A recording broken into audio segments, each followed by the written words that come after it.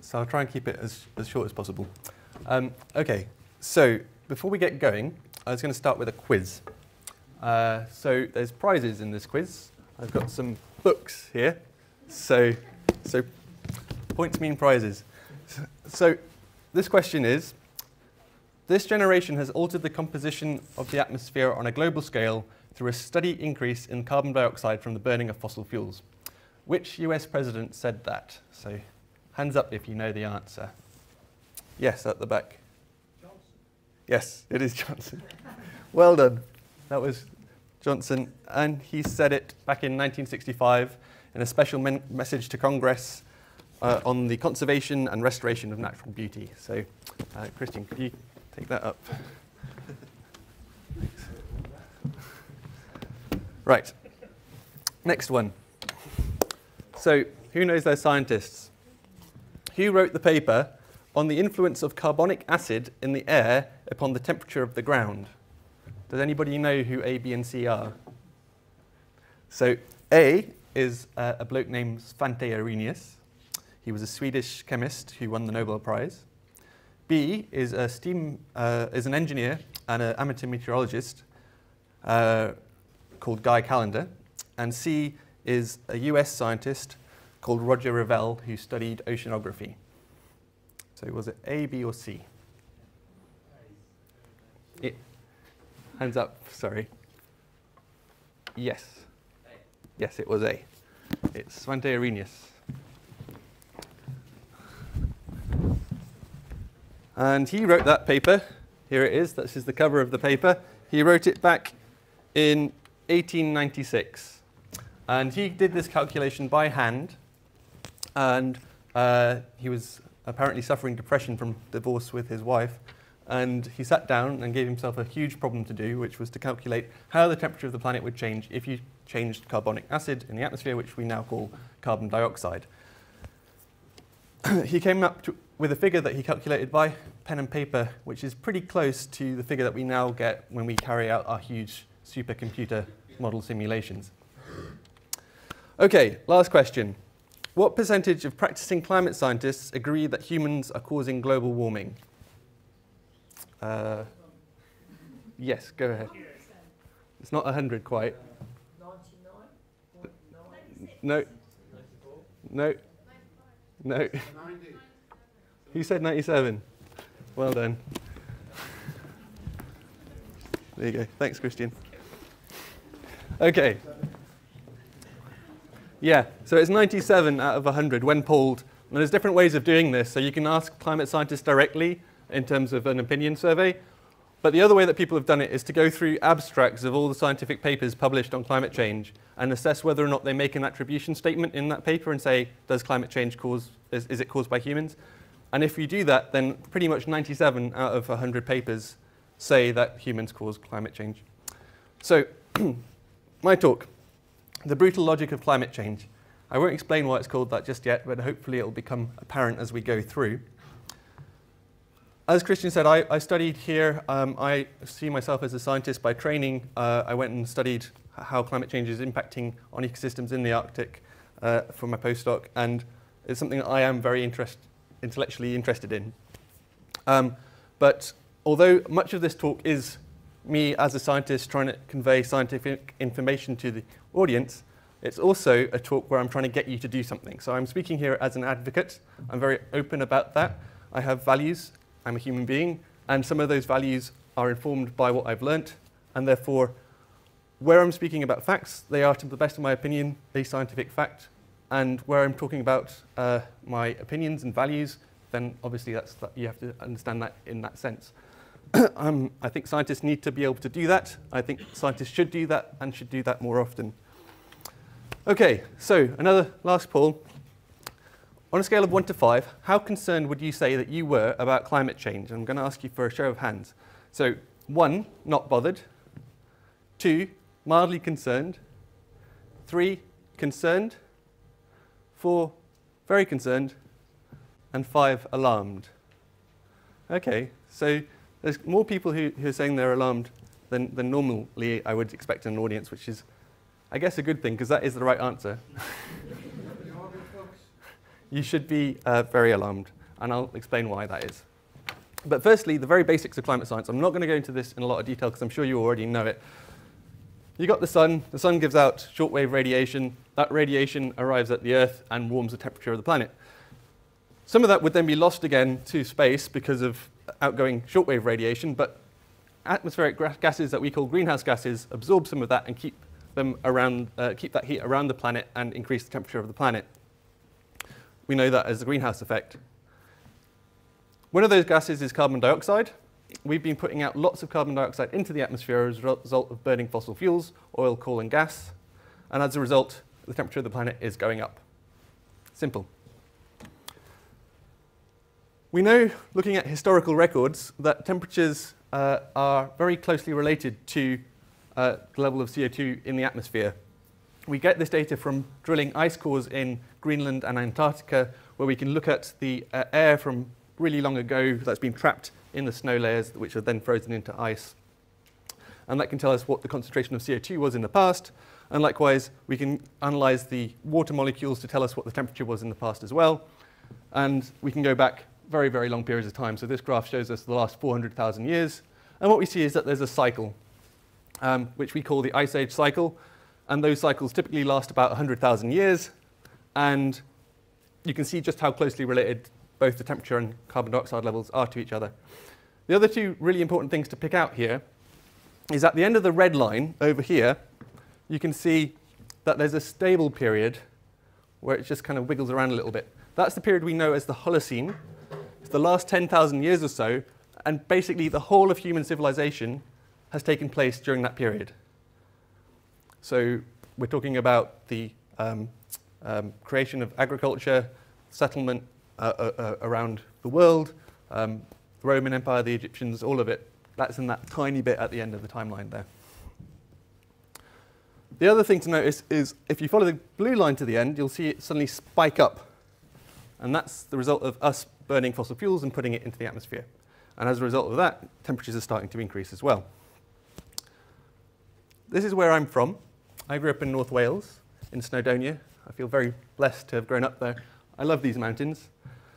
And if you hike up one of them, like this, up to summit of Penarrola Wen, and look out, you can see Ogwen Valley, or the Nant Francon, and the different combes that it's got going down, the gullies going down the sides of the mountains.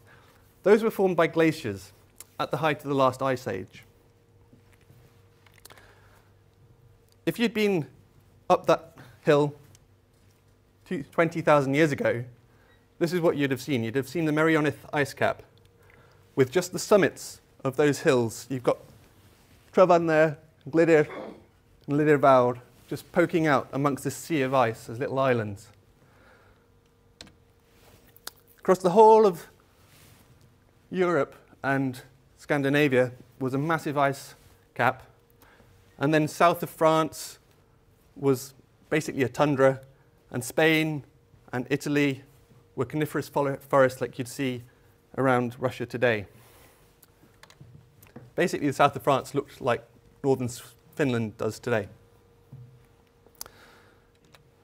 How big a change was that between the last ice age and today?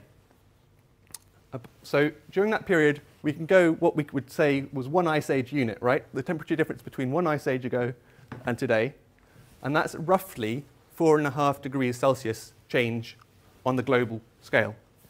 So it doesn't sound like a lot, but it's made a huge difference to the whole of the world, okay? That 4.5 degrees. And if we were to go the equivalent change into a warmer planet, that's the question mark.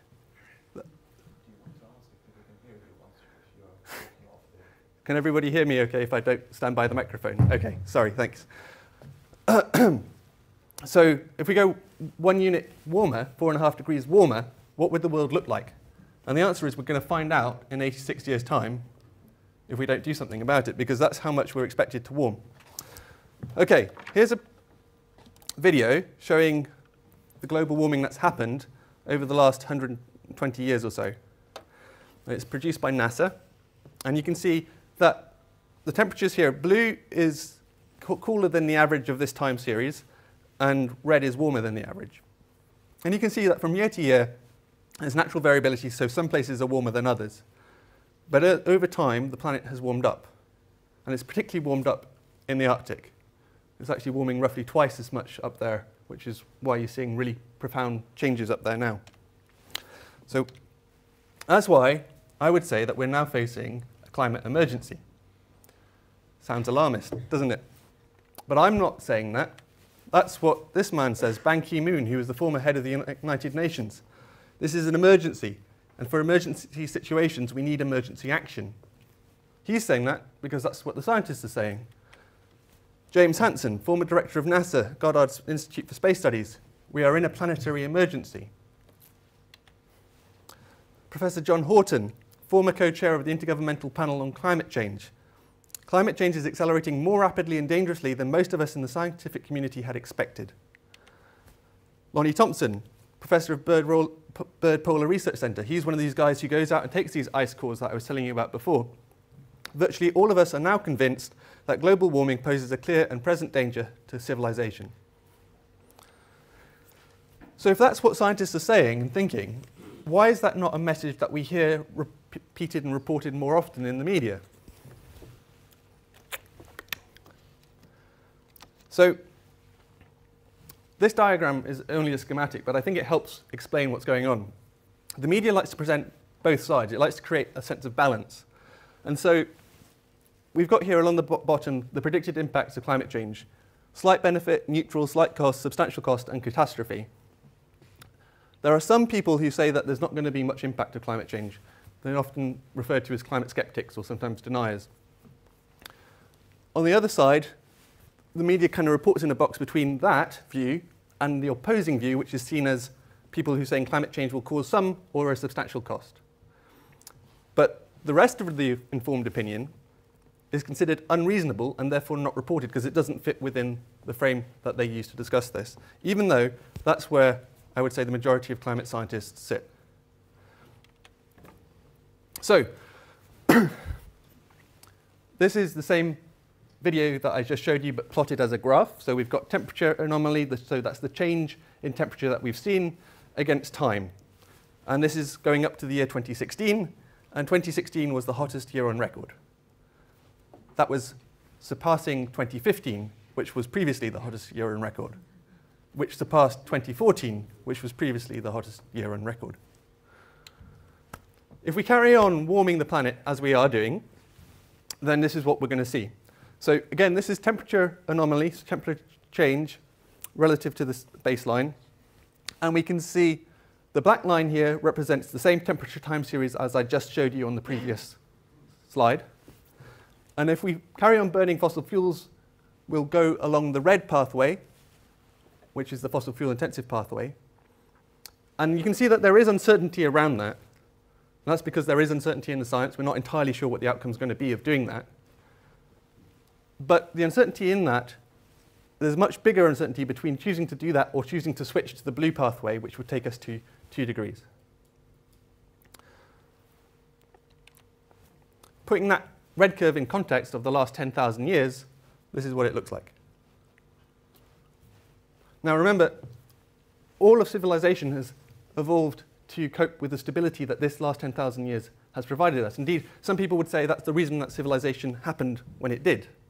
Because you could start predicting when the rains were going to fall. You could predict how much rain you were going to get. You could predict where the sea levels were going to be. You could predict how high the floods would rise. But we're going to go out of that. We're leaving that behind. And it's the extremes that matter. So that was just the average temperature. But what we need to understand is that's the climate. But what happens on a daily basis is weather. And so this plot here shows you how the distribution of extreme temperatures will change as a result of our warming planet.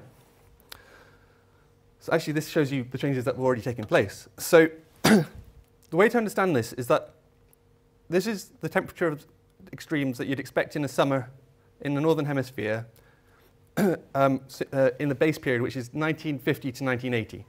And basically, a third of the time, you'd expect temperatures to be about average. That's the white area. A third of the time, you'd expect the temperatures to be below average, so that's the blue. and a third of the time you'd expect them to be above average, and that's the red.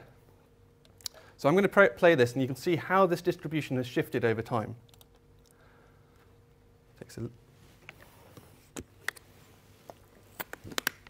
So this is what it looked like in the 1950s and 60s. This is what it's 70s through 80s, 80s through 90s, and this is going into the 2000s. Okay? So what that means is that these really hot extreme temperatures that we never used to see happen are now happening. And the analysis concluded that this hot extreme, which covered much less than 1% of the Earth's surface, now typically covers 10% of the Earth's land area. And this is only with 1 degree of warming, okay? The Met Office and the Hadley Centre, which do a lot of climate change modelling in the UK, carried out an analysis, and they said, well, what would these extremes look like if we warmed the planet by 4 degrees?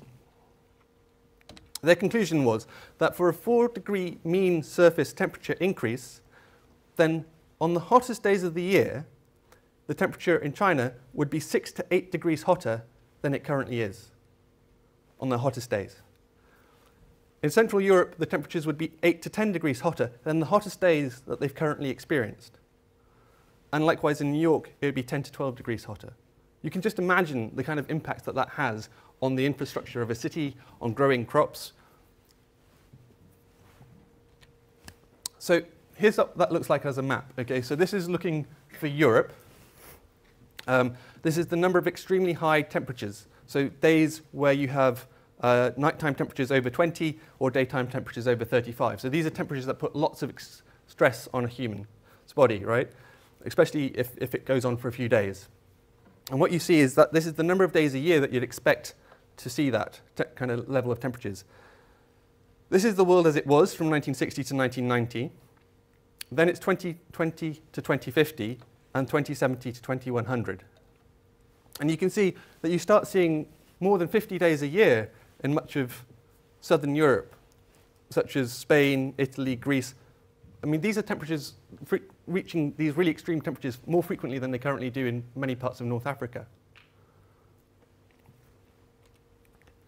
I was in France on holiday in 2003 when one of these extreme heat waves struck. And it was unbearable. I was camping at the time, and you literally could not stay in your tent after the sun rose.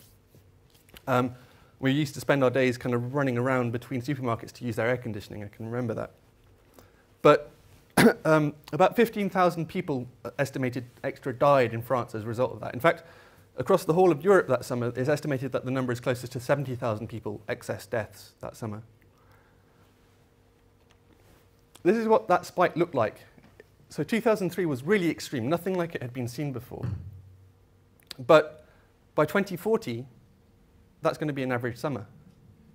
And by 2060, most summers will be warmer than that. All right, so that's in our lifetime, that's in our kids' lifetime. You can extend that kind of analysis and do it for the whole world. So this takes the last 150 years. So we can look at that, and when we then say, over that last 150 years, which year was the hottest year on record at that location? And then we can ask the question, at what point in the future will every year be hotter than the hottest it's ever been at that location? So every subsequent year is hotter than the hottest it's ever been. And we can get a date. And this graph then plots that date.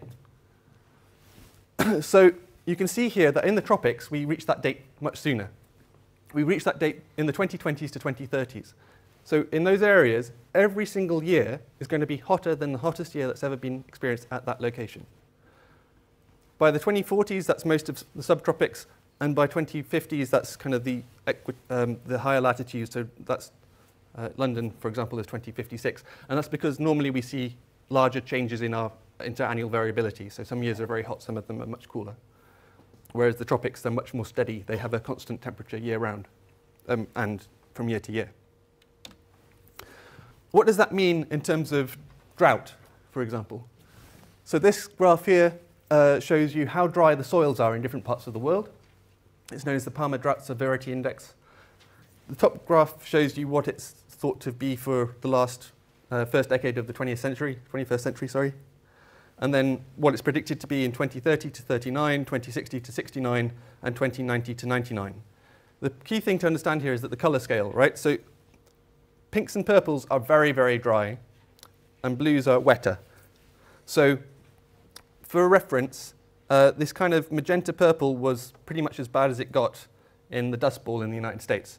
And we can see by about 2060, much of the breadbasket of the United States is experiencing those kind of dry temperatures. Likewise, much of the Mediterranean and the area around Turkey and Ukraine, and also northern Brazil by the later century. All of these areas are becoming very, very, very arid at that point.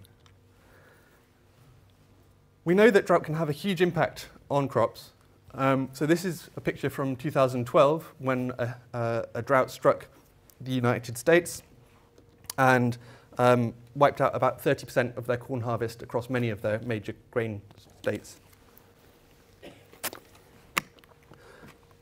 This picture here is of California, and it shows you the drought that they've just had over the last 5 years and how it built up from 2011 through to 2015. It just broke this last winter. But this is the worst drought that has ever been recorded in California, and we can use tree ring data to say it's the worst drought that's happened in a much longer period of time than that. This is Yosemite Valley, and shows you how the snowpack kept on decreasing, and it just didn't get replenished at the end of each year. And that's the effect that that had on the reservoirs in California. And you can see just how hot exceptionally hot it was that year. This is 2014-15. It was incredibly hot. And it was also very dry that year. So it was both hot and dry, and it was that combination that led to this extreme drought. So scientists in the US have carried out analysis on this to see how much more likely this was to happen because of climate change. And they concluded that the severe risk of drought in California has already increased due to extremely warm conditions induced by anthropogenic global warming, and that it's only likely to carry on increasing in future. This graph shows you how important California is as a food-producing region of the United States. So for example, just in the Central Valley, you're growing 99% of all almonds, walnuts, pistachios, 95% of broccoli, over 90% of strawberries, grapes, tomatoes, and 74% of all lettuce. That's grown in just that one region of the United States.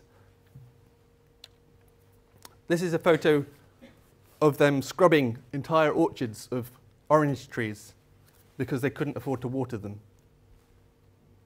So the farmer had to make a decision. It was going to keep that part of the crop, but had to lose the rest. And they just drove them over with bulldozers. So going to the future, what will that look like? Well, if we can switch to a low emission scenario, we have a hope of holding it to this one, where it does carry on drying out. But if we don't and carry on with a high emission scenario, then most of the United States is going to look like a dust bowl, as well as Latin America. We're already seeing droughts like this happening around the world. So this is from Brazil, where Sao Paulo, the largest city in South America, almost had to be evacuated because of a drought crisis. India, 330 million people affected by drought last year. And this was from 2010. There was a heat wave, an extreme heat wave, like the one that happened in France, that struck Russia, and it caused wildfires that burnt through much of their harvest. As much as 40% of their harvest was lost, and they had to declare an export embargo in Russia. That had a consequence, and that was that food prices around the world went skyrocketing. This is a measure of the food price index. It's a measure of food prices around the world. And you can see that there was two spikes, one in 2008 and then another one 2010-11. The one in 2008, most people associate with a switch in policy towards including more grains in biofuels, whereas the one in 2010, people say is related both to the drought and extreme wildfires in Russia, which led to the embargo, and also another drought that happened in China at the same time, so it was the two together. But in both cases, you had this huge price spike, and these red lines show you incidences of food rioting that took place around the world, and the names of different countries. And if I draw your attention to the second spike, you can see names like Tunisia, Libya, Egypt, Yemen, Syria. Now, I'm not saying that the two things are directly related, but Egypt at the time was the world's largest grain importer. It had imported more wheat than any other country. And people's cost of living went through the roof. They couldn't afford to buy bread, so they went out on the streets and they started chanting for bread, freedom, and social justice. And bread was a key priority when people came out in the Arab Spring. We now know that that drought in Russia was about 5 times more likely to have happened because of climate change. This is a picture from Syria. And again, I'm not trying to say that climate change caused the war of Syria or anything as simple as that, but it was a factor. Why do I say that? Well, Syria has been drying out over the last 100 years. And in 2006 to 2007, there was an exceptional drought. It was the worst drought now we know for over 900 years. And this graph shows you that the dark brown areas, there was fewer than 50% of normal rainfall in those areas. 85% of livestock died in much of northern Syria, and farmers were forced to abandon land and head to the cities. About 1.5 million people left the land and moved to Homs and Damascus and other major cities. At the same time, those cities were already stressed by the fact that war in Iraq had caused another million people to leave their homes and move to Syria. And then the price spike hit. And again, people went out on the street asking for assistance, and the government cracked down and repressed its people. So again, I'm not saying climate change caused this, but it was a factor. And we now know that this century-long observed trends in precipitation, temperature, and sea level pressure, supported by climate model results, strongly suggest that anthropogenic forcing has made the occurrence of a 3-year drought as severe as that of the 2007 to 2010, 2 to 3 times more likely than by natural variability alone. This is a comment from a cable from the US Embassy that was leaked through WikiLeaks in 2008.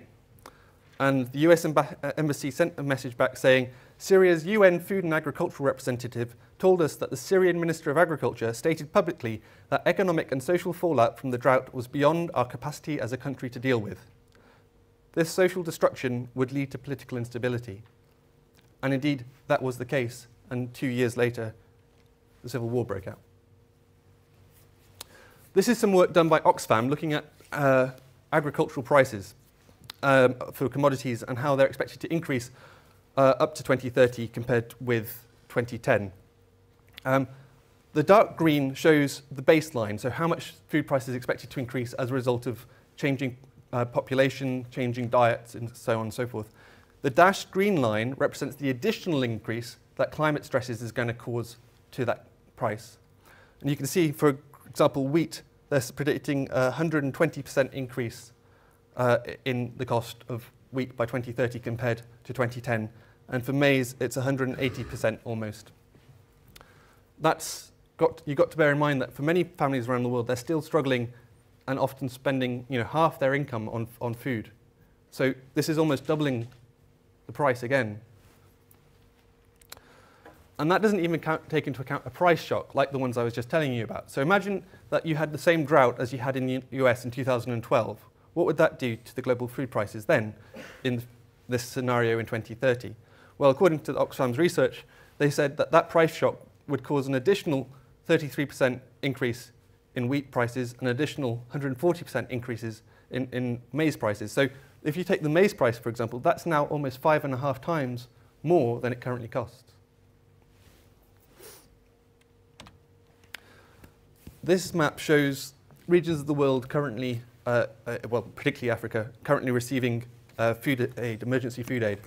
It's just released the other day when the UN declared that this is currently the worst humanitarian disaster that we've seen since the 1940s.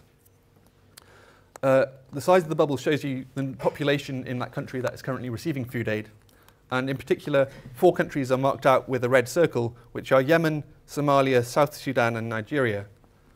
The UN saying that famine could break out in those countries this year, and they're talking up to 22 million people are at risk. The reason it's so bad is a combination of factors again, it always is, but drought is one of those, another one obviously is war. this is from the UN CCD, the UN Convention to Combat Desertification. It's 3 graphs. The first one shows the countries most vulnerable to desertification in Africa. The second one shows places where there were food riots in 2007 to 2008 when there was that food price spike the first time. And the third one shows you terrorist attacks that happened in 2012. And what they were saying is that there's a connection between these things. It's not always a direct connection, but that the instability, partly from all 3 of those things, feeds off each other. And this graph shows you the 200 millimeter aridity line in red, the red line. So that's kind of right on the cusp of where agriculture is viable in many of these regions. And the red dots show you where the US have been carrying out drone strikes.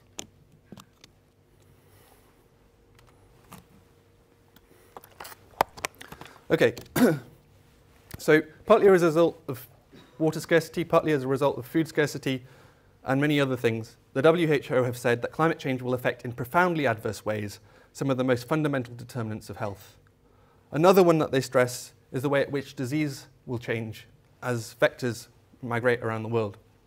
So this is a map of the distribution of Aedes aegypti, a mosquito that carries diseases such as yellow fever, dengue, and Zika virus. Currently, it survives all year round in the areas that are red, and it can survive for some of the year in areas that are blue, but it can't overwinter there and it can't lay its eggs in those areas. Now, as the temperature warms, it's predicted that by 2060 to 2080 in the low emission scenario and in a high emission scenario, that's the 2 graphs, that we're going to see an expansion of the range of this mosquito quite considerably. And so we can see that will lead then to it potentially being able to spread the disease into more areas that it currently can't reach. It's not just temperatures that will be changing, it's also the amount of flooding, wildfires, extreme storms that are happening. And indeed, we're already seeing that that's the case. So this is data from the World Meteorological Organization, the WMO, which shows the number of reported disasters by decade categorized by different hazard types. So we've got floods, storms, droughts, extreme temperatures, wildfires. And you can see that these things are all increasing.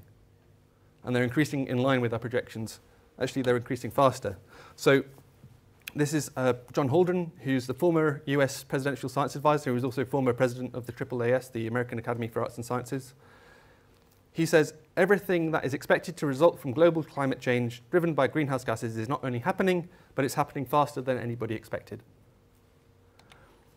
And we're seeing floods, extreme floods, record floods around the world constantly. This is just from last year, 2016. So we got the UK here, 2015 to 2016, the flooding in Cumbria. We've got Texas, Sri Lanka, France and Paris, Wuhan in China, Louisiana again in the US, North Korea, 100,000 people were displaced by flooding in North Korea, South Africa, Spain. It's happening everywhere. And if we take, for example, the UK example from 2015 to 2016, if we take the whole of December and look at the amount of rainfall that fell in December and compare that to average, some parts of the UK, in Cumbria and North Wales, for example, saw 300% the average rainfall for that region in that month. So where that was for where my parents live in North Wales, that was that was a metre of rain that fell in that month. That's more than we'd normally see in a whole year at that area. And we saw extreme flooding as a result.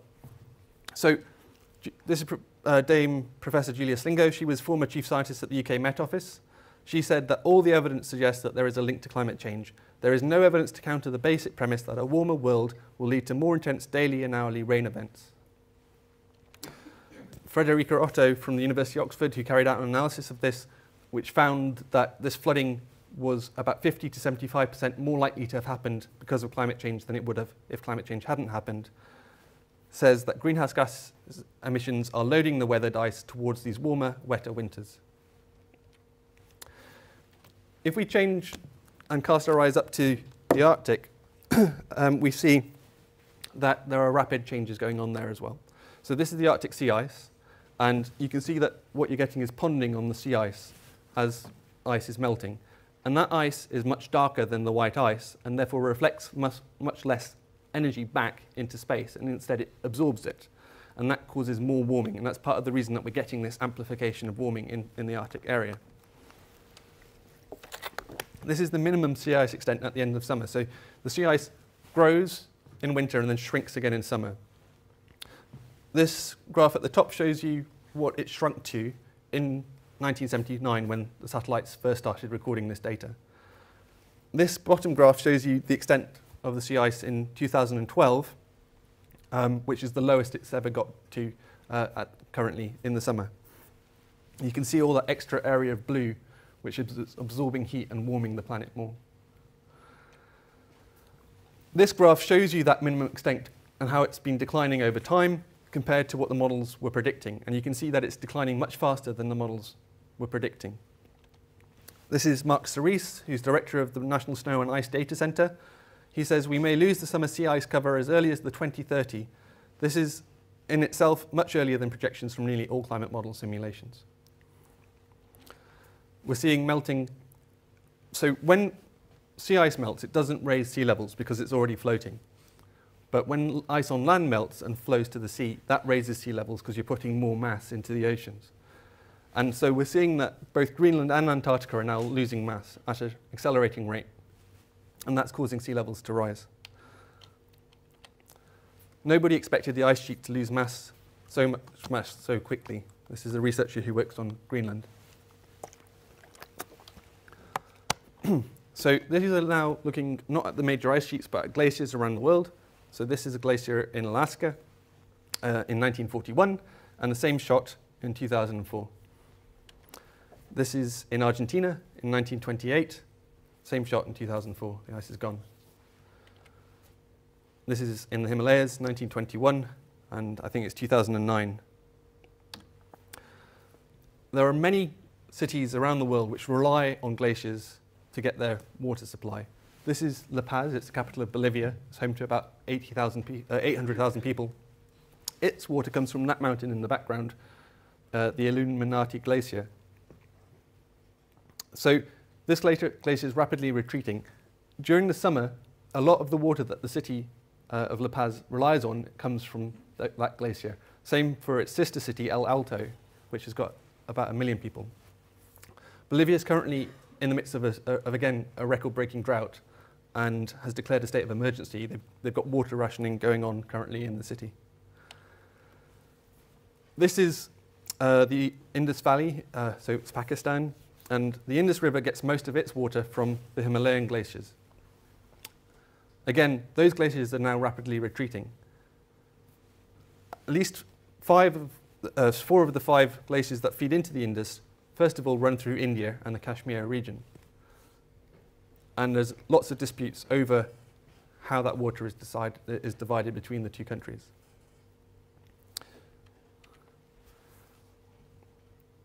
So all of that ice melting from both the glaciers and the ice sheets, and also expansion of the water as it warms itself, is causing sea levels to rise, and again, rising at an exponentially increasing rate. These are the predictions for what sea level rise will look like by 2100. And what they've done here is asked experts for what they think their most likely outcome will be in 2100. And that's this red line here shows you the predicted range by these experts for 2100, and the blue one shows you the same thing, but if we follow a low emission scenario rather than a high emission scenario. You can then compare that as well to what the IPCC have said for those future times. And you can see again, the IPCC's most recent report is conservative when it comes to what the predictions are from the experts when you pull them directly. So what would a 1 meter sea level rise do to a city like New York? So 1 meter sea level rise could raise the frequency of severe flooding for New York City from once per century to once every 3 years. We saw what the effects of that once every century storm looked like when Hurricane Superstorm Sandy struck New York City. This is the flooding in the underground stations. This was one of the districts along the coast. That's one of the piers. It's not just cities, and it's not just New York. It could be Miami, it could be Rotterdam, it could be Bangkok or Shanghai that are at risk. It's whole countries. So this is Bangladesh. And with 1 meter sea level rise, sorry, this green area here are areas with high population density. As 1 meter sea level rise is predicted to displace 15 million people and submerge 17,000 square kilometers of land. With 1.5 meters, you're talking about displacing 19 million people. This is what that looks like on the front lines, where people's homes and livelihoods are being eroded. And the question we've got to ask is, where are these people going to go? Currently, they're going into Dhaka already. But India's building, or already has built, a 10-foot high fence around its entire perimeter border with Bangladesh, and has now got armed guards patrolling it day and night. Okay, this is a different problem to climate change, but it's related because it comes from our same CO2 emissions. So the oceans are absorbing some of that carbon that we're putting out into the atmosphere. It doesn't just stay in the atmosphere. But as it goes into the oceans, it causes them to become more acidic.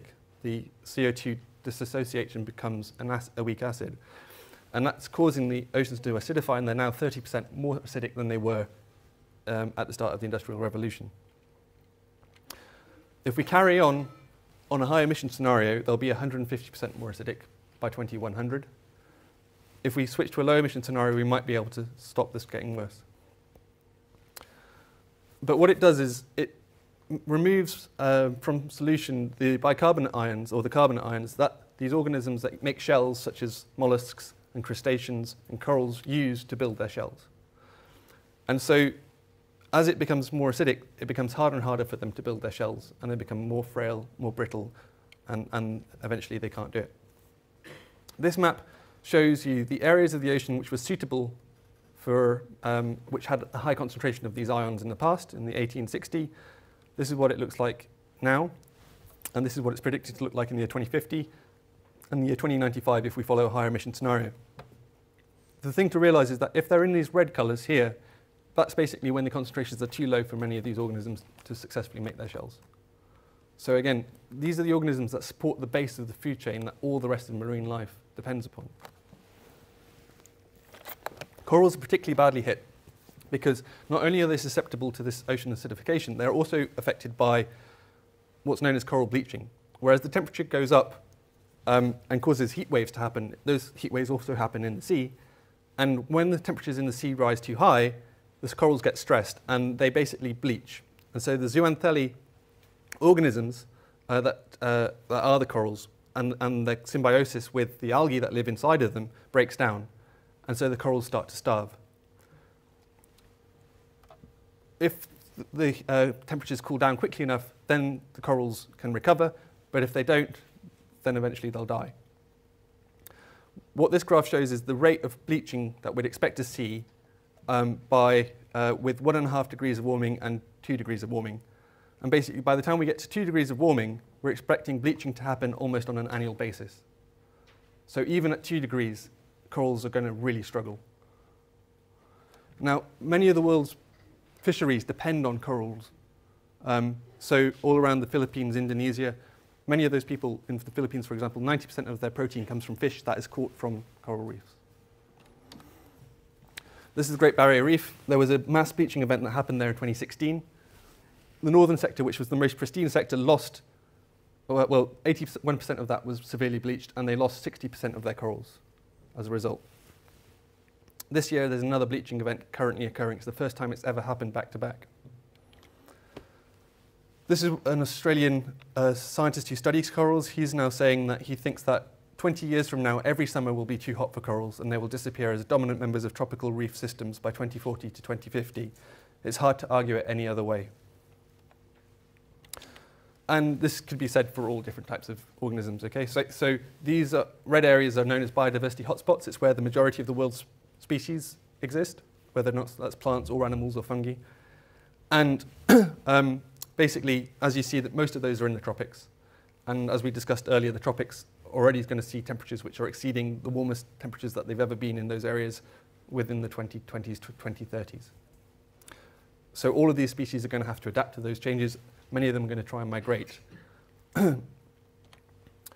So all of these impacts will be happening simultaneously, and they'll be getting worse decade after decade.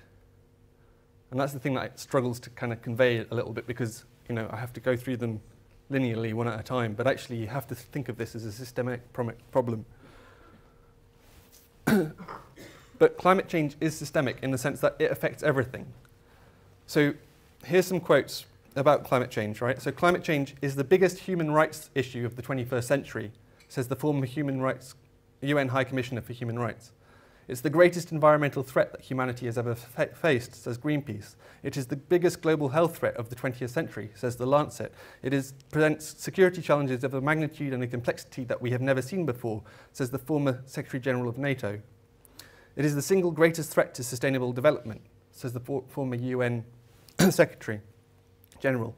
And it is the greatest market failure that the world has ever seen, says Nicholas Stern, who was chief advisor to the United Kingdom about climate economics.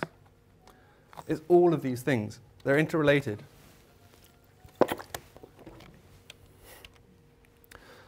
So that is why the world has come together to say we have to avoid this, we have to stop this.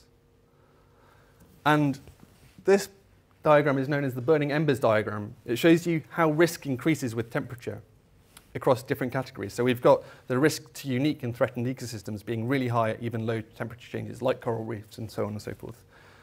The risk of extreme weather events, the risk of distributed impacts to different parts of the world or aggregate impacts to the world economy as a whole, or the risk of large-scale discontinuities, which sometimes scientists refer to as tipping points. So these are dramatic changes in the way the Earth system functions. Now, the 2 degrees guardrail that Christian mentioned earlier comes from this analysis, right? It says that we can accept some risks, which basically is the North saying we can accept certain degrees of impacts in the south, of the global south.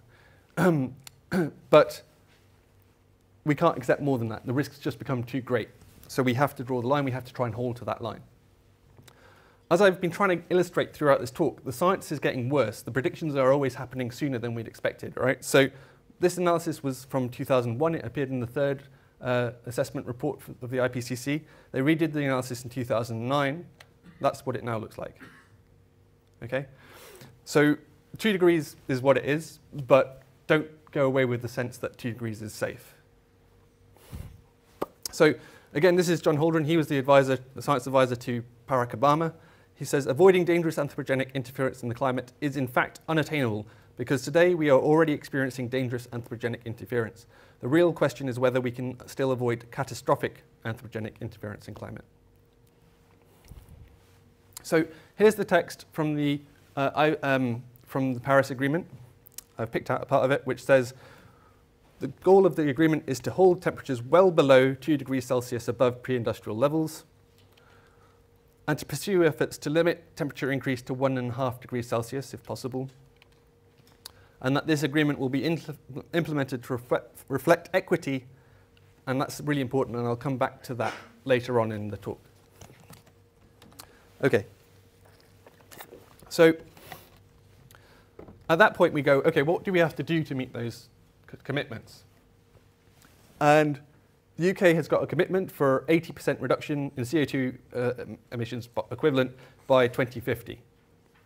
The EU have a similar pledge to do so by 60 to 80% in the same time period, and the world as a whole has said it will reduce emissions by half by 2050. But CO2 stays in the atmosphere for over 100 years. So long-term targets such as these are, in fact, I would say, dangerously misleading. And if I was to put it bluntly, I would say that these 2050 targets are unrelated to climate change. Now, why do I say that?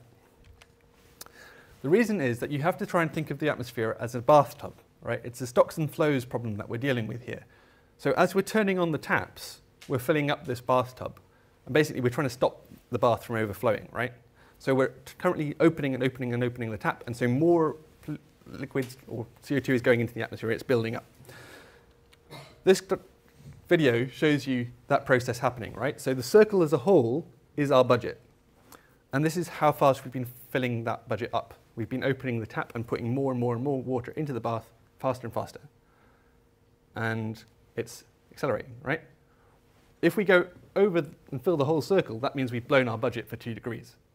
So you can see we've now got to really radically reduce our emissions quickly if we're going to stay within this target. I can show that a different way. So this graph shows CO2 emissions on the y-axis, and it's got temperature, date on the bottom axis. So CO2 emissions are currently been going up. They've gone past 30 gigatons a year.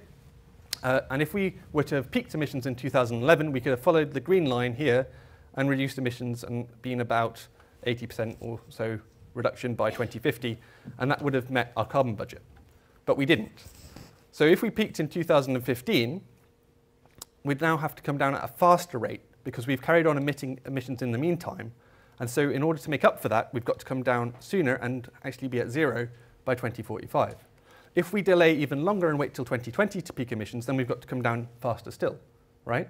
Because it's the cumulative emissions that matter. It's our budget. So this rewrites the chronology of climate change. It's not a long-term problem with gradual reductions. It's an urgent problem that requires radical reductions that have to happen now. So some people say that's too hard, right? So is aiming for 4 degrees more realistic? Well, for 4 degrees Celsius increase, then again, peaking emissions in 2020, we would have to reduce them at about 3.5% a year, and then we'd end up with a 4 degree C world, right? Now, I, along with many other scientists, say that that's probably beyond adaptation for humanity. So this is Kevin Anderson. He's the former director of the Tyndall Centre. It's one of the leading centres for climate change research in the UK. He says, there is a widespread view that a 4 degrees Celsius future is incompatible with an organised global community. It is likely to be beyond adaptation, is devastating to the majority of ecosystems, and has a high probability of not being stable. Rachel Warren, who's an expert in food, agricultural systems, who works on these issues, has said, we have already observed impacts of climate change on agriculture. We have assessed the amount of climate change that we can adapt to, and there is a lot that we can't adapt to even at 2 degrees Celsius. At 4 degrees Celsius, the impacts are very high, and we cannot adapt to them. Even the World Bank has seen this and agrees, okay? So they wrote a report called Turn Down the Heat, Why a 4 degrees Celsius warmer world must be avoided. They go, there is also no certainty that adaptation to a 4 degrees Celsius world is possible. A 4 degrees Celsius world is likely to be one in which communities, cities and countries would experience severe disruptions, damage and dislocation, with many of these risks spread unequally. It is likely that the poor will suffer the most and the global community could become more fractured and unequal than today. The projected 4 degrees Celsius warming simply must not be allowed to occur. Okay, so if we're talking about adaptation, I think this is the take-home message, okay? The bottom line is that you've got to adapt to what you can't, that won't get mitigated, but you've got to mitigate what you can't adapt to. And mitigate is avoid by cutting emissions. Because at the end of the day, nature does not negotiate. Or as Hans Schellenhuber, who advises both Angela Merkel and the Pope on these issues, has said, political reality must be grounded in physical reality, or it's completely useless. And this is the political reality that we're facing. So this is, again, how much CO2 we've burned, illustrated by the size of the bubble, as being burned from 1850 to 2000. From 2000 to 2010, we still burnt a substantial amount. And then the remainder of the budget that we have left, if we wanted a good chance, that is an 80% chance of avoiding 2 degrees Celsius. And that's given in the other bubble. What the other bubble, the red bubble, shows you is the fossil fuel reserves that are proven and on the books of the oil, gas and coal companies today. So these are the reserves that they're predicting to dig up and mine. They've got them already there. They're in development now. And basically, it means that there's an extra 2,230 gigatons of CO2 available to be burnt that goes beyond our remaining budget. The Bank of England have seen this. They understand that this is a threat to the economy as it is. And they've said that the vast majority of reserves are unburnable if we're to meet our 2 degree C commitments. But the fossil fuel companies don't see it that way. They're continuing to look for more resources and reserves. So this is the tar sands in Canada. Fracking, which they're trying to bring over to the UK now, do around Sheffield even. And even drilling for oil in the Arctic now that the sea ice is starting to melt. So they're looking, if you look at the business plans of a company like BP or Exxon, whose former CEO is now Secretary of State in the US, they're predicting to carry on growing in demand well into the 2040s, which would completely blow our carbon budgets. So the question's got to be, why is it that this is their message? Okay, why is it that they're selling that message? And it's the same reason as they've been funding climate denial think tanks for the last 20, 30 years. This is a network of all of these institutions are think tanks in the United States that ExxonMobil have given money to, and then the people around that are basically talking heads who spout climate denial nonsense on the television, who work for these think tanks. Right? There's a whole network of dark money that exists to funnel money from these fossil fuel interests into these talking heads to distort the political debate and to make sure nothing happens. And so that they can continue selling this image of everything's going to carry on as normal, business as usual. Our business plans are just the same as they've always been. And they're trying to own the future through their narrative. And it's not just fossil fuel companies, it's all different industries. So we've got committed emissions from building new power stations, from building new pipelines, from building refineries or airports or roads or combustion engine factories. They're all premised on the idea that the future is going to be the same as it is today. And that's got to stop. So this is a professor from Oxford University saying, investors putting money into new carbon-emitting infrastructure need to ask hard questions about how long those assets will operate for and assess the risk of future shutdowns and write-offs. For policymakers who think of climate change as a long-term future issue, this should be a wake-up call. Whether we succeed or fail in containing warming to 2 degrees Celsius is determined by what we do now, not in future decades. So every single investment decision that's being made, every single building that's being put up, every single planning decision that's being made about what our towns and cities are going to look like for the next 20, 30, 40 years is impacting our commitment to whether or not we're going to meet this budget or not. This is a quote by Jonathan Rowson, who used to work for the Royal Society of Arts. And I think it's really helpful to think about it. He says, the present that occurs now, that we're living now, is shaped by how an imaginary future was acted upon in the past. So the way that we live now is determined by choices that people made in the past based on how they thought the future was going to look. Risk assessment doesn't just represent the future. In altering behavior in the present, it also changes the future that ultimately elapses. And that's what I'm trying to do in this talk, right? I'm trying to inspire you to go out and change the future, because I'm saying this is what the future will look like if we don't do anything. That's not saying that's what it has to look like. It's saying this is our choice. We have to now choose to do something different. And that's also what the fossil fuel industry is doing. They're trying to shape a picture, an imaginary, a framework that says the future is going to be the same as it was. Of course it is. We've got everything being built to be that way. And if we go along with them, we know where that's going to lead. I've just shown you where that's going to lead. We've got to start breaking that mindset and saying, no, you're heading down the wrong path. So what solutions are there? Well, I think we've got all the technology that we need to solve this problem already. Right? Whether or not that's wind farms or solar panels, or whether or not it's nuclear power stations or carbon capture and storage. I'm being agnostic on those. But the fact is, these things exist and they are coming down in price hugely for especially things like solar panels, right? This is actually a log-log plot. So this is actually a hugely exponential decrease in the cost and of production of solar panels, right? So it's fallen by, the cost of producing that has fallen by 80% since 2008. This was, I think, just a couple of years ago. The same is true for lithium-ion batteries. Again, another huge decrease in the cost. Wind turbine prices have fallen by 29% since 2008, and this was in 2012. The costs keep dropping. The technology exists, it's there, and it's affordable. And basically, all the energy models just can't keep up with the rate of change. In the same way as I was saying about climate scientists always being slightly conservative and always getting it slightly wrong about how fast climate's changing, the same is true for the energy modelers trying to keep up with the rate of change in the energy system. So this is showing you the rate of increase in the installed capacity of solar and of wind. And the coloured lines show you predictions that were made in the World Energy Outlook, which is a report released by the International Energy Agency every year. And you can see every single year they've underestimated the rate of deployment by a considerable amount. So we can do this. The technologies exist. We're already deploying them at a record rate. But time is of the essence, okay? These carbon budgets are really tight. And basically there's not enough time to build all of that stuff. We have to reduce energy demand in the short term so as that we have time to build the energy supply that will take us to this low carbon, carbon neutral future that we need to get to. And I think there's huge opportunities for saving by reducing demand, because you're not only just saving the energy that you're not using, you're saving every bit of energy that's upstream to get us there. And so if we take, for example, 10 units of light from one of these light bulbs, there is an inefficiency in the way that the light bulb works. It gives out a lot of heat. It doesn't just generate light.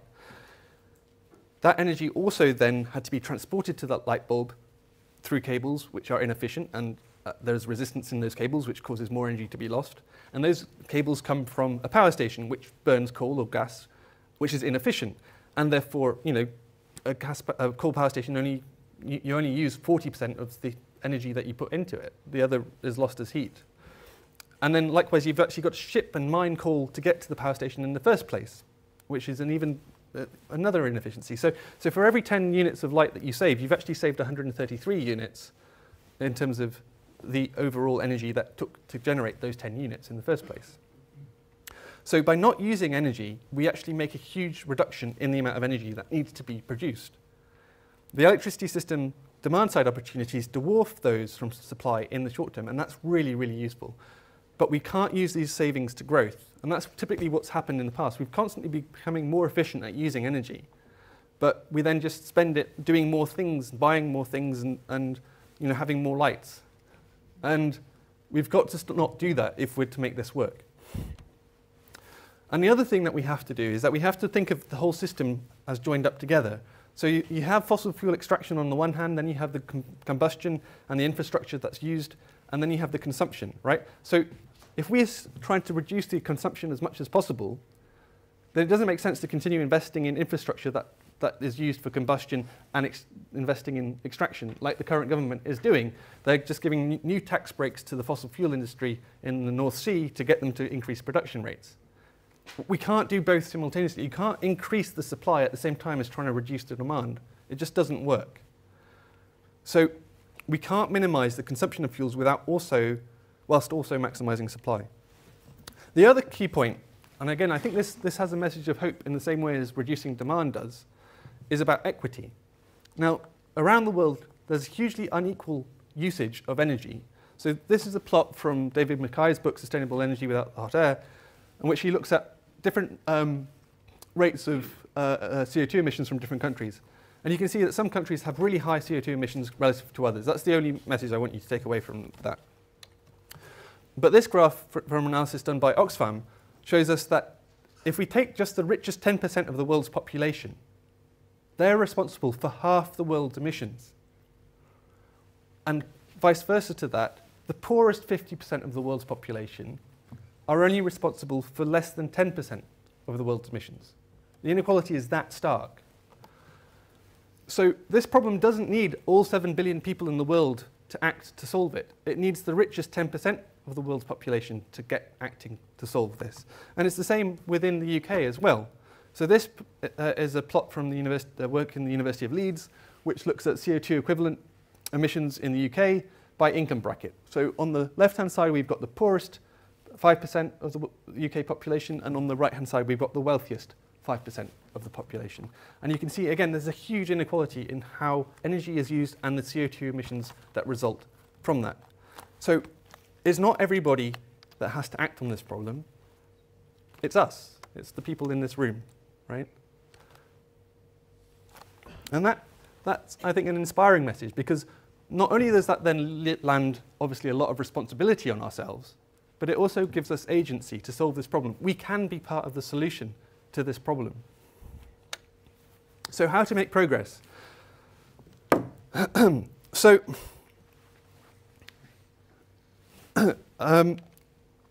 often people will say that there's lots of barriers to dealing with this problem. They'll say, for example, that scientists haven't warned us clearly enough. Well, hopefully that's not true, and I'm trying to make sure that that's not true tonight.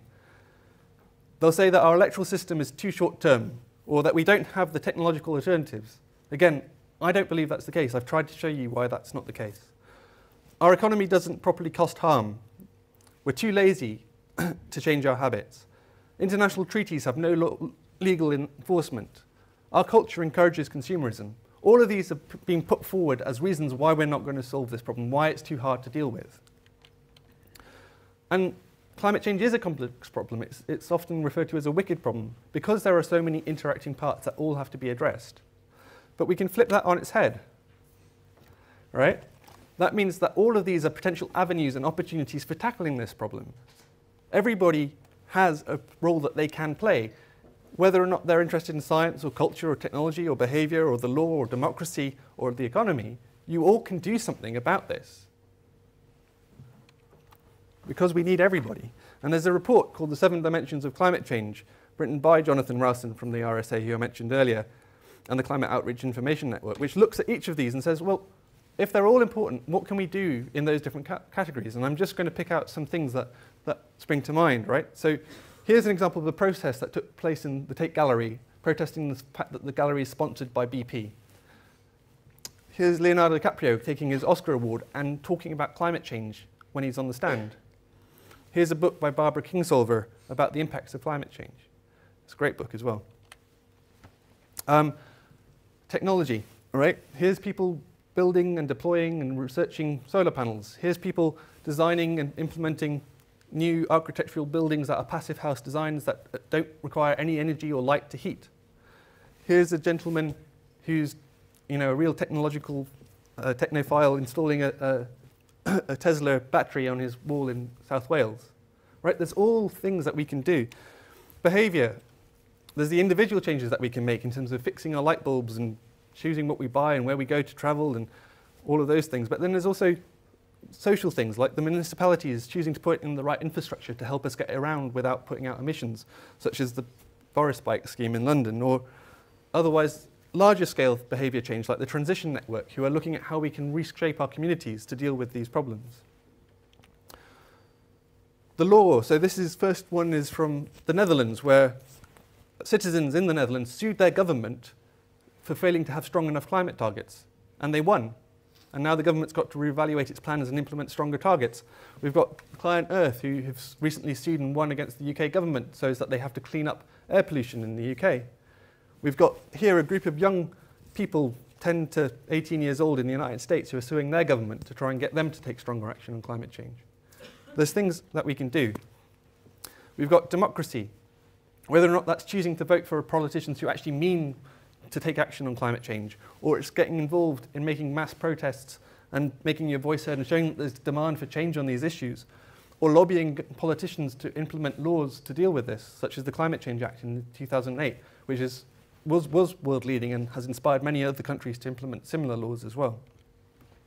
There's the economy. There's the divestment movement, which an example was People and Planet's campaign here on campus, which successfully got the university to stop investing in fossil fuel companies and instead invest in other companies, renewable energy companies. The university now invests almost £1 million in 2 major solar companies.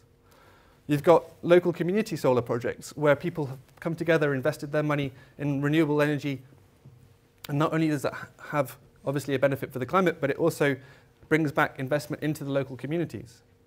And you've got as well a list of major multinationals who've signed up to the 2 degrees Paris pledge, and they've said that they're going to support governments to achieve that goal.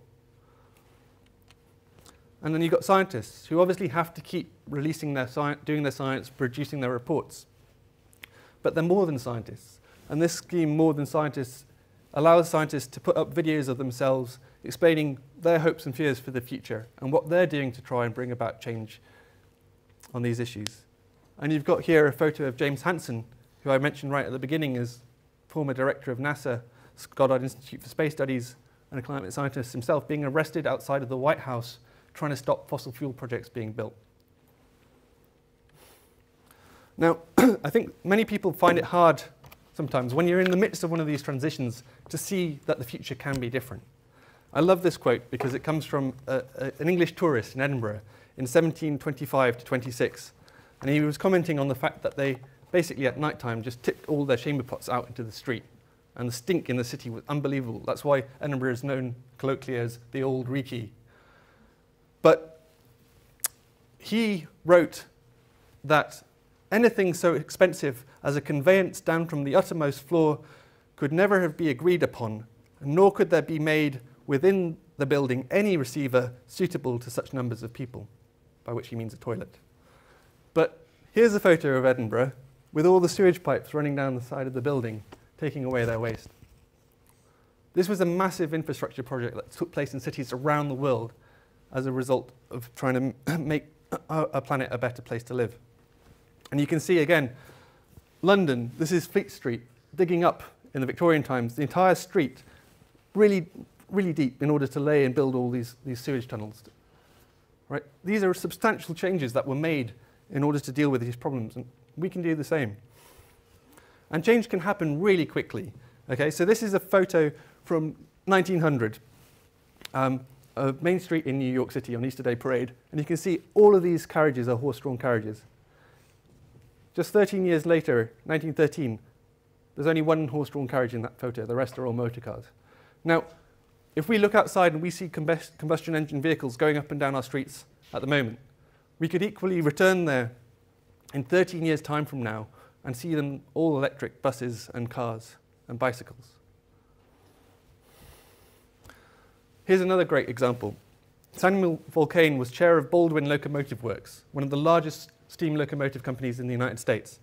In 1930, he gave a speech on Wall Street in which he said, "It is my judgment that we are just beginning to realize what can actually be done with the steam engine in the way of continuous performance, economical performance, and reduction in maintenance that will continue it in service so that, that it can be more ably discussed in the year 1980 than it will be at this convention in 1930. Baldwin Locomotives stopped producing steam engines in the 1950s and went out of business in the 1970s. He didn't even make it to 1980. And part of the reason that he was forced to make that speech at the time was because the same year, Ford and General Motors were launched on the Dow Jones. He just couldn't see it coming. And here's a quote from Peabody Energy, one of the world's largest coal producers. They released a report in 2010 which said, coal's best days are ahead. This is a graph of their share price. They went bankrupt in 2015. This change is happening really quickly, but it's being resisted. Okay? There are a huge number of incumbents and vested interests who are doing everything they can to stop this change from happening. And we have to fight back and resist against them. And so here's an example of Ben van Beurden, CEO of Shell, just said this just the other week. If we are not careful, broader public support for the sector will wane. This is the biggest challenge that we have at the moment as a company. The fact that societal acceptance of the energy system as we have it is just disappearing. Well, good, that's fantastic. But it's terrifying to me that he sees this as a problem. So we cannot create what we can't imagine. We have to imagine a different world. And the people in these companies and many of the institutions that we currently have are just not seeing the world in a different way to the one that is business as usual. And they have to start seeing it a different way. We have to show them how it can be different. That is our task. That's our life. And there's lots we can do locally even, right? So this is a report from the University of Leeds. It's called the Mini Stern Review. And it looks at Sheffield City region in particular, and it says, within the Sheffield City region, there is a very considerable potential to reduce energy use and carbon footprints through cost-effective and neutral investments on commercial terms. And they actually show that we could reduce emissions by 40%. Here's a graph of them doing that through different measures. And we could reduce emissions by 40%, and that would be at no net cost, and it would pay for itself within 8 years. And that would also return more savings to the local economy as well. So why aren't we doing that? Why aren't we putting pressure on our politicians to do that? Here's a report from the University of Sheffield that just came out the other week. Well, it's in partnership with some other organisations, including the University of Sheffield Hallam. But not once in that entire report, which is setting out a plan for the next 25 years for the Sheffield City region, do they mention the words climate change, decarbonisation, or anything of the sort. Why not? You know, how can it be that a report outlining what the city could look like for the next 25 years isn't even touching on these subjects? We can't let that happen. We have to raise our voices. Here's a report for this university in terms of its current carbon emissions reductions. Right? So this top graph here, the blue line shows you what we're doing and what we're projected to be at by 2020. and the red line is what we need to do. Again, as a university, we are failing to even meet our commitments, which aren't even strong enough to hold to 2 degrees. Where are we? We have to raise our voices and make ourselves heard on this, and that is what Carbon Neutral University exists to do. So this whole talk, I know it can be a bit depressing. People have said that to me, but this is how I look at it, okay? This is not a message of futility, but it's a wake-up call of where our rose-tinted spectacles have brought us. Real hope, if it is to arise at all, will do so from a bare assessment of the scale of the challenge that we now face.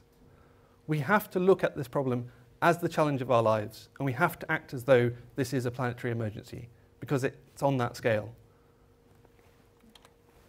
So, on a scale of 1 to 5, how concerned would you say you were about climate change? 1, not bothered. 2, mildly concerned. 3, concerned. 4, very concerned. Or 5, alarmed. Yeah. Well, seeing as that you're all alarmed, here's some things I can suggest that you might try and do. So 1 is inform yourself. You're already doing that. You're here at this lecture, but there's lots of great resources and books outlining both the problem and its solutions out there to help you communicate this with other people. Obviously, reducing your own carbon footprint is important, whether or not that's changing your diet, changing your energy usage, changing how you travel. That all helps. But don't get hung up on this. It's far more important that you increase your political footprint. Come together, join either campaign groups, join a political party, join a community, and try and make change happen together. Because it's only through putting our voices together that we'll be loud enough to stand up to the fossil fuel interests at this point. And although we know where the future is going to be, and the future is going to be green, the timescale matters, and we have to make this transition as quickly as possible. So, thank you very much for your time. The last 3 things is, if you go about your life, try and remember these 3 things. Try and, wherever you can, power down the amount of energy you use, reduce, reuse, recycle, power up low carbon energy supplies, and keep it in the ground. Prevent fossil fuel extraction. And if you make all your important life decisions about which jobs you go into and all of those things based around these 3 questions, then we perhaps have a chance of fixing this. Thank you.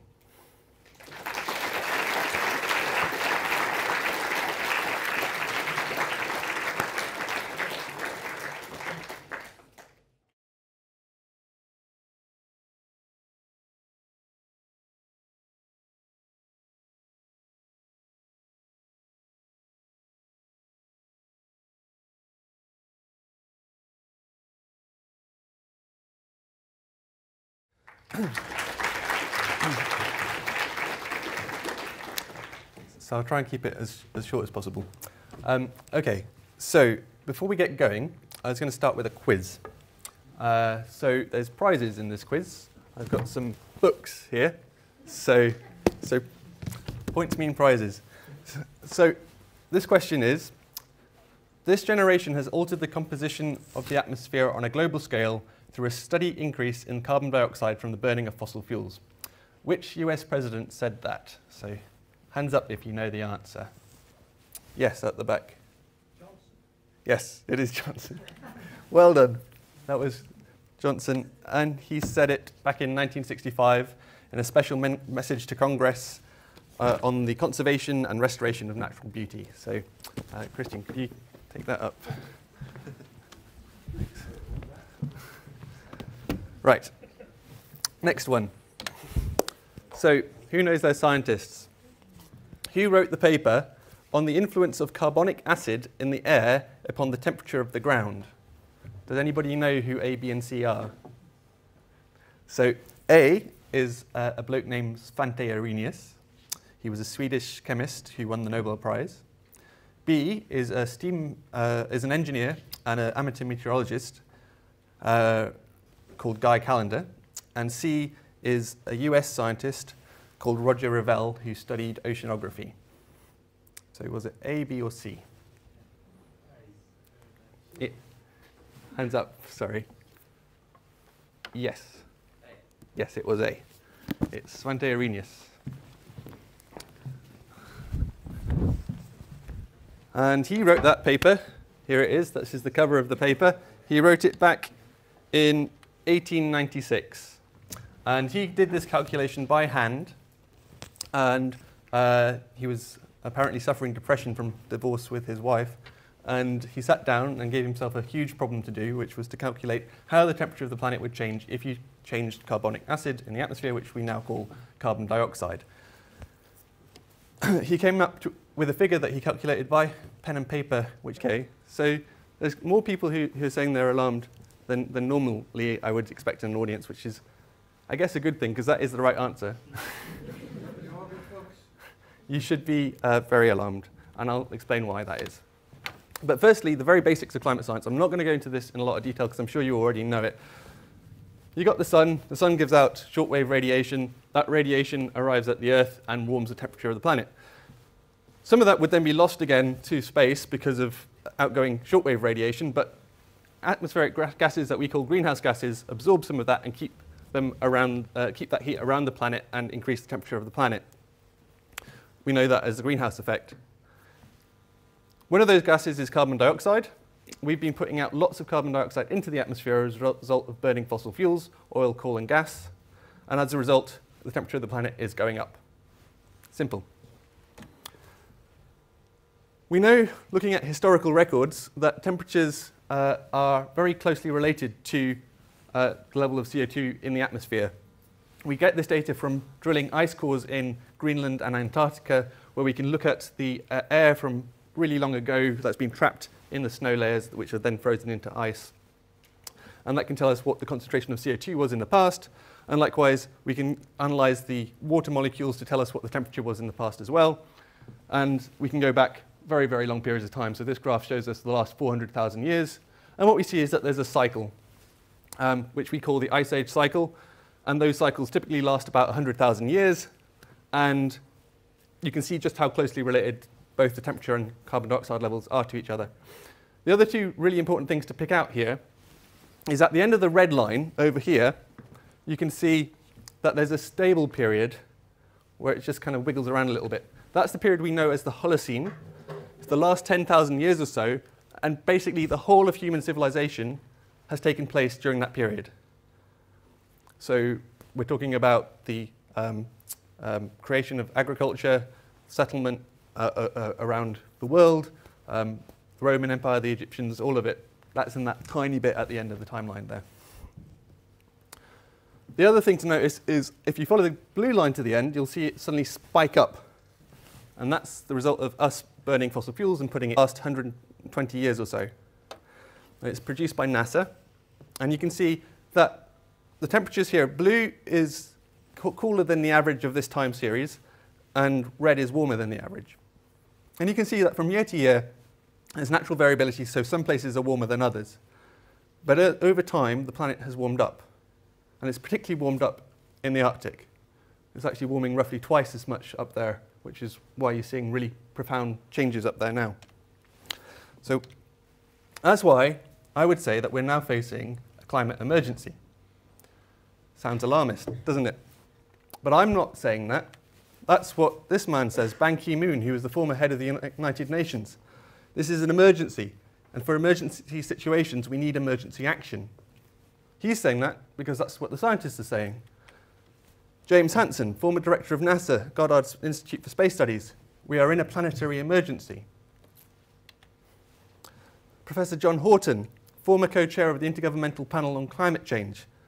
Climate change is accelerating more rapidly and dangerously than most of us in the scientific community had expected. Lonnie Thompson, professor of Bird Polar Research Center. He's one of these guys who goes out and takes these ice cores that I was telling you about before. Virtually all of us are now convinced that global warming poses a clear and present danger to civilization. So if that's what scientists are saying and thinking, why is that not a message that we hear repeated and reported more often in the media? So this diagram is only a schematic, but I think it helps explain what's going on. The media likes to present both sides. It likes to create a sense of balance. And so we've got here along the bottom the predicted impacts of climate change. Slight benefit, neutral, slight cost, substantial cost, and catastrophe. There are some people who say that there's not going to be much impact of climate change. They're often referred to as climate skeptics or sometimes deniers. On the other side, the media kind of reports in a box between that view and the opposing view, which is seen as people who are saying climate change will cause some or a substantial cost. But the rest of the informed opinion is considered unreasonable and therefore not reported because it doesn't fit within the frame that they use to discuss this, even though that's where I would say the majority is pretty close to the figure that we now get when we carry out our huge supercomputer model simulations. Okay, last question. What percentage of practicing climate scientists agree that humans are causing global warming? Yes, go ahead. It's not 100 quite. 99.9? No. No. Who said 97? Well done. There you go. Thanks, Christian. Okay. Yeah, so it's 97 out of 100 when polled. And there's different ways of doing this. So you can ask climate scientists directly in terms of an opinion survey. But the other way that people have done it is to go through abstracts of all the scientific papers published on climate change and assess whether or not they make an attribution statement in that paper and say, does climate change is it caused by humans? And if you do that, then pretty much 97 out of 100 papers say that humans cause climate change. So my talk, the brutal logic of climate change. I won't explain why it's called that just yet, but hopefully it will become apparent as we go through. As Christian said, I studied here. I see myself as a scientist by training. I went and studied how climate change is impacting on ecosystems in the Arctic for my postdoc, and it's something that I am very intellectually interested in. But although much of this talk is me as a scientist trying to convey scientific information to the audience, it's also a talk where I'm trying to get you to do something. So I'm speaking here as an advocate. I'm very open about that. I have values. I'm a human being, and some of those values are informed by what I've learnt, and therefore, where I'm speaking about facts, they are, to the best of my opinion, a scientific fact, and where I'm talking about my opinions and values, then obviously you have to understand that in that sense. I think scientists need to be able to do that. I think scientists should do that and should do that more often. Okay, so another last poll. On a scale of 1 to 5, how concerned would you say that you were about climate change? I'm going to ask you for a show of hands. So 1, not bothered. 2, mildly concerned. 3, concerned. 4, very concerned. And 5, alarmed. Okay, into the atmosphere. And as a result of that, temperatures are starting to increase as well. This is where I'm from. I grew up in North Wales, in Snowdonia. I feel very blessed to have grown up there. I love these mountains. And if you hike up one of them, like this, up to summit of Penarrola Wen, and look out, you can see Ogwen Valley, or the Nant Francon, and the different coombes that it's got going down, the gullies going down the sides of the mountains. Those were formed by glaciers at the height of the last ice age.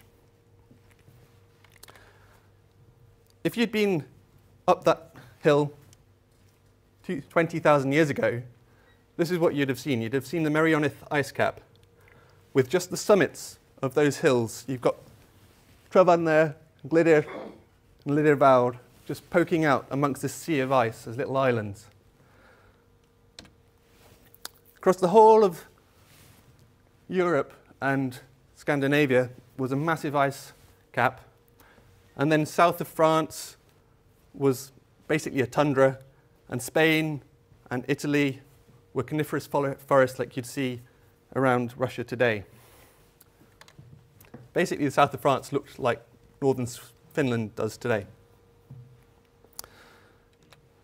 How big a change was that between the last ice age and today? So during that period, we can go what we would say was one ice age unit, right? The temperature difference between one ice age ago and today. And that's roughly 4.5 degrees Celsius change on the global scale. So it doesn't sound like a lot, but it's made a huge difference to the whole of the world, okay? That 4.5 degrees. And if we were to go the equivalent change into a warmer planet, that's the question mark.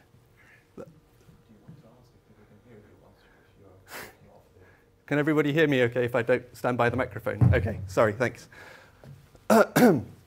So if we go 1 unit warmer, 4.5 degrees warmer, what would the world look like?